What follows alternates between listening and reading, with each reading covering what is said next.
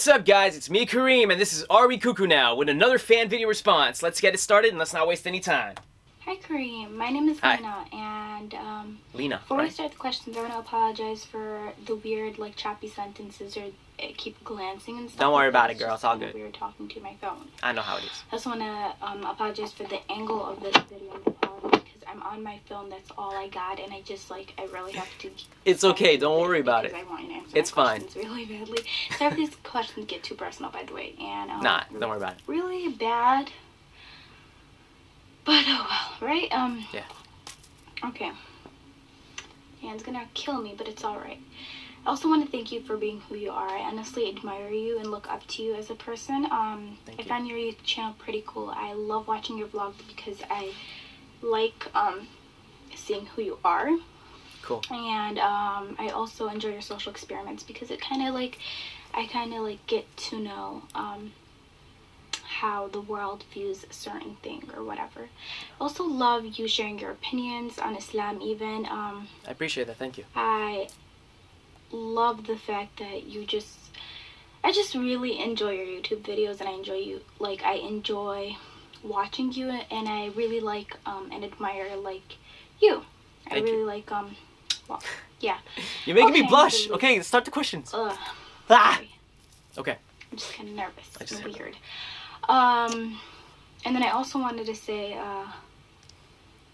don't let the haters get to you. I won't.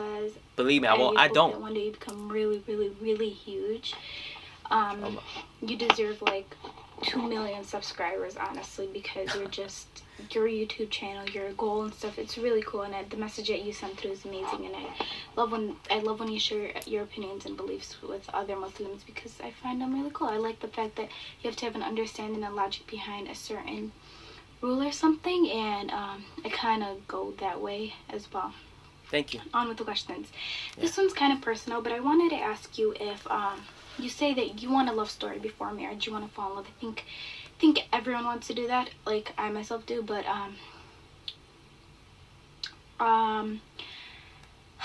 if you didn't, if you reach like the age 35 or 40 or something and you haven't fell in love, would you go the arranged marriage route, or would you just no, there's no way you're gonna get married, you have to fall in love?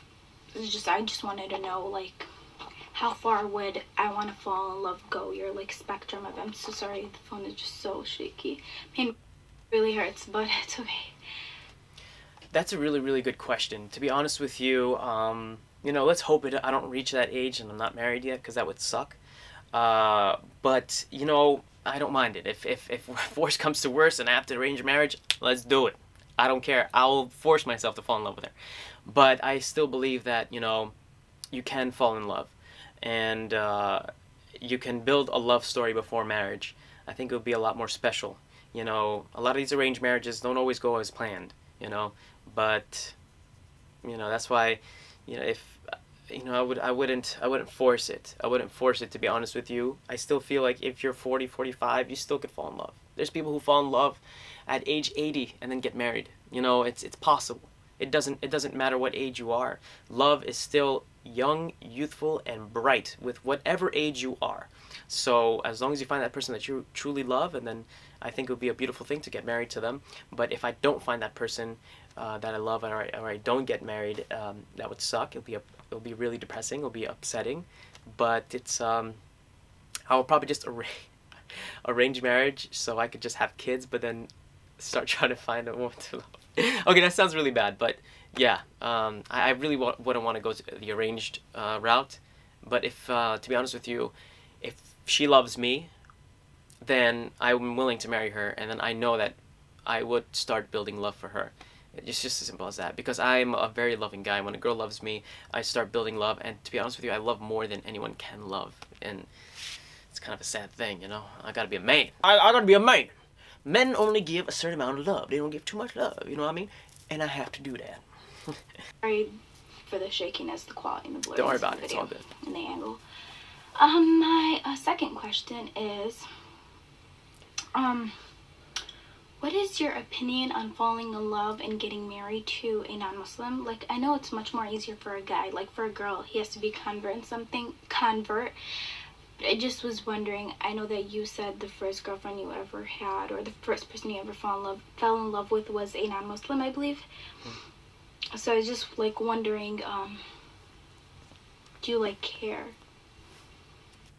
To be honest with you, I don't care. I know that, you know, as long as they're the religion of the book, you know, it's fine.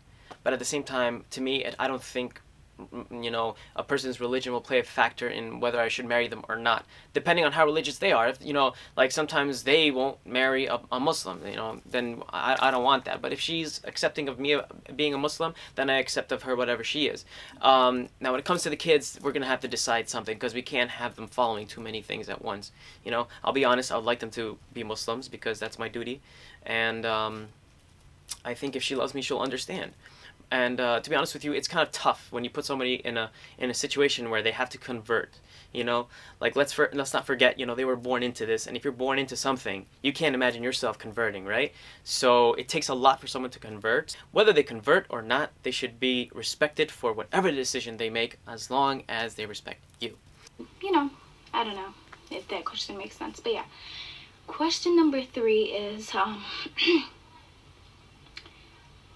are you like a feminist? Like, not those radical feminists, but are you a person who supports like equal pay for women, who, especially in Islam, where people think that it's Islam who reduces a woman's power, which really it's culture, but like, what do you think of that? What do you think of women in Islam in general, or women in the Arab culture? Because, you know, like, if we do something, it's so horrible, like it will potentially ruin our whole family's reputation. But if it's done in like with a guy, it's not the end of the world. Well, my point of view on this is very simple, and it's very common. I think that a woman and guy should have both equal statuses, whatever it is, across the board. Because a lot of us guys can't be where we're at today if it weren't for women.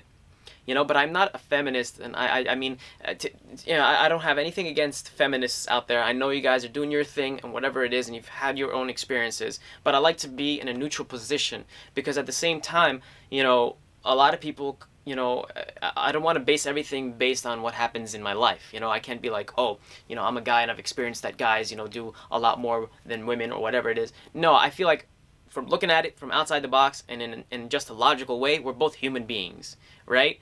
You need both of us to create life. Without us, you know, nothing will really happen in this world, and we would not procreate, and we would be over. So I think a woman deserves just as much as a man, if not more, because they are mothers and they have to go through labor, so that's a lot of pain, guys. You know, imagine trying to push a football through your you know, and that definitely will give you, yeah, it'll make you give a standing ovation to women, that they could deal with so much strength, right?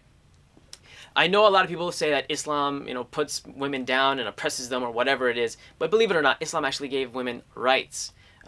Islam is not the religion that gives these women no rights or whatever it is. It's actually culture. The culture where they're from is what pushes them to be something that they can't. Like in Saudi Arabia, they can't drive. In Iran, they can't wear short sleeves and all this thing. I understand that honestly is wrong. You know, a woman could do whatever she wants to do. Boy, that's how it is. And, you know, just like we, you know, sin and make mistakes and we don't follow everything in Islam to the T, you know, they could also make mistakes too. We can't make that decision for them. We can't be like, no, you have to do this because that's the way it's supposed to be. I think that's wrong.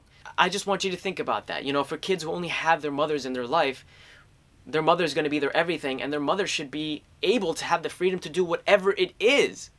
If she needs to drive, she could drive. And I think we're at our 4th question. I really hope you get to answer these. I'm sorry if they're personal. They're Don't worry about it. Silly or crazy. That's the challenge. That's the challenge. I just want to know them.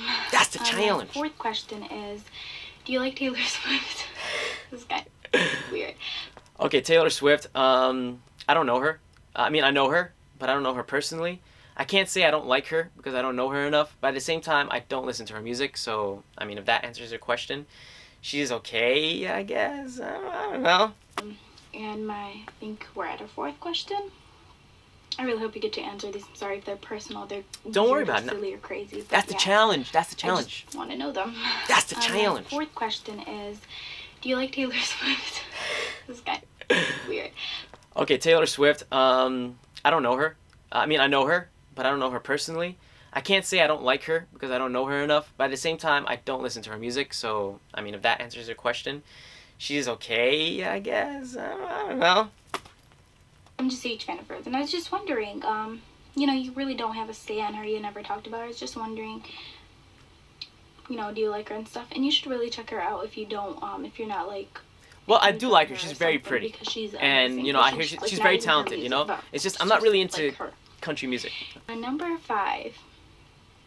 Let me see. You